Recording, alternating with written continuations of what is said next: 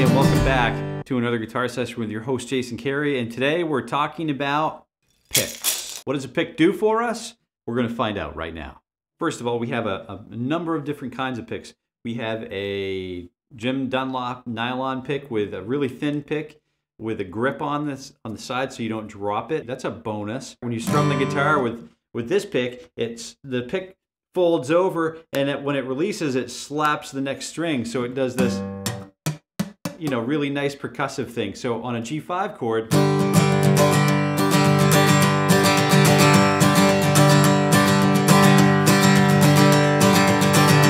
it's pretty exciting. Now we have another pick here. It's also a white pick, but it's quite a bit heavier, and it's a Wiegand pick. It's a very thick pick, and it has almost no give in it. Doesn't fold over at all. It has some rounded edges on it, some nice round shapes to it, and then it has a thick round sound.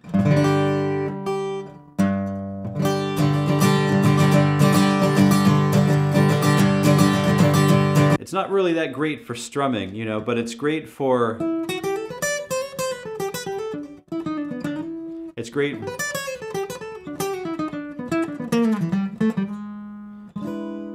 great for this really nice single note stuff. Now here's a Fender pick. It's a thin, sort of like teardrop shaped pick, and that's another nice...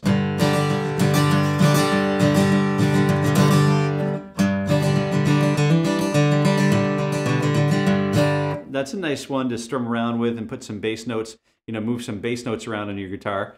That's pretty cool.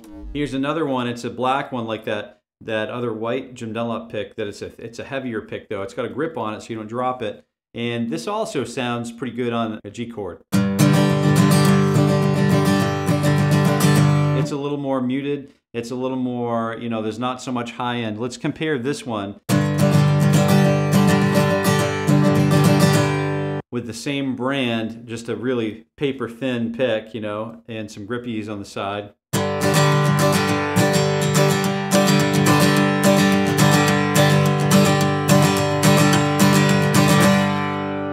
That pick is pretty cool. We have a Tortex. Jim Dunlop used to make this. I'm not sure if they still do, but they have this really cool, it's like a really pointy pick, and it's supposed to represent sort of tortoiseshell. And replicate that. But it's also good for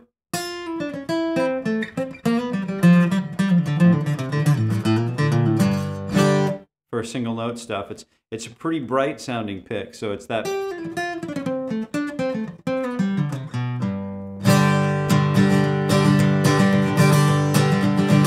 Here's a glass pick. This one's kind of fun. This one's made out of glass. It's got some cool patterns in it, the grip patterns, but it's so thick and it's got no give at all. It's not like you get this kind of scrapey sound over the chord, so it sounds a little different. It has its own qualities.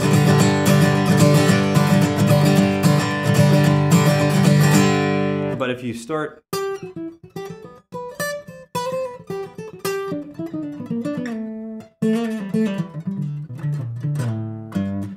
doing the single note stuff with it,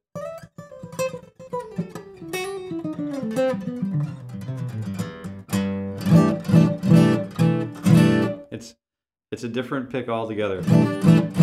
Here's something that's really cool. It's made out of ebony. It's made out of wood. This pick is really kind of a old pick that is kind of starting to wear down for me. But it's designed to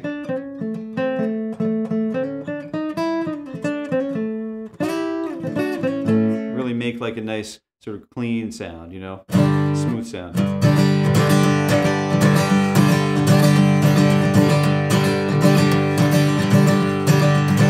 So here's that thick wood pick, the ebony, and this thin, paper thin white pick that we started with.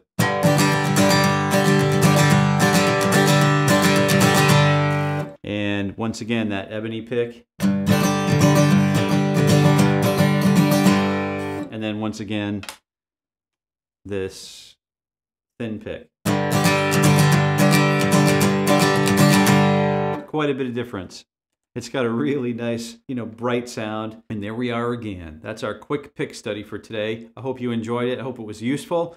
And I hope you continue playing guitar. Until next time, happy picking.